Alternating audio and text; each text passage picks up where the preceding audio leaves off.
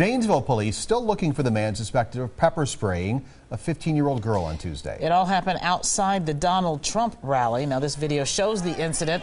The pepper spray comes in from the left part of your screen, and there you can see what the girl says. The man in the crowd groped her. She hit back. Police say there, though, is no evidence of a sexual assault.